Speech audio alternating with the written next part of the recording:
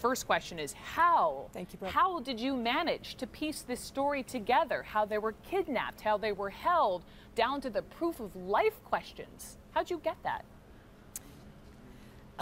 It started almost by mistake. I was in Europe this past summer in June, working on a different story. I was researching the use of ransoms by Al Qaeda groups, and one of the former ISIS hostages agreed to see me.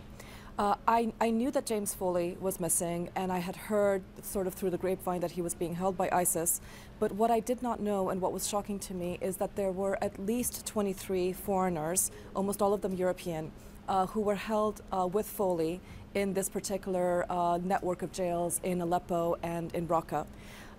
And this hostage who spoke to me became my guide. He first of all outlined the moment when each of them was taken, how they were taken, and then how ISIS systematically divided them up into groups based on which nationalities they thought would negotiate with them first. The detail you had about the hostages being happy is overstating it, but being relieved when they saw someone being beaten and bloodied, because that meant they weren't waterboarded. The details of this imaginary risk game, the scribbling in the paper of chess, and as I mentioned before, that Secret Santa that James Foley, you know, exchanged gifts with his family every Christmas. But in the end, as far as his fate, let me just loop back around to that. Eventually, he became convinced he would die in captivity. What convinced him of that? Final question. You know, I think James Foley stayed hopeful up until the very end, but there's a letter that is smuggled out, I believe, in June by a fellow hostage who is being released, and this person gives it to the Foley family, and the Foleys have since published a letter. The letter is full of expressions of love, and also moments of hope where he's describing that, look, it's gotten better, we're getting more food than before.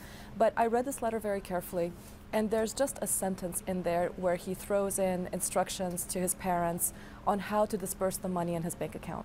And so, you know, it foreshadows that he might have known that he was not going to come out alive. What is so tragic to me is in their very difficult captivity, a majority of the European and Western hostages converted to Islam. Some of them did it, all of them I think did it initially under duress.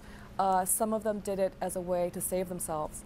But James Foley and I think Peter Kassig, who is now called Abdullah Rahman and who's the next person who is in line to be killed next, I think they were the two that were truly sincere in their new faith. And Yeyoan Bontek, who is this young Belgian jihadist who was held with him, told me that the moment that he saw the execution video, the thing that shocked him is seeing James Foley without a beard. Foley had a beard up until the moment of his death because he had become a Muslim. And ISIS, I feel it shows the great hypocrisy of this group. They converted him, but in the moment of his death, they presented him to us as a kuffar, an infidel, you know, just somebody who is not of the faith.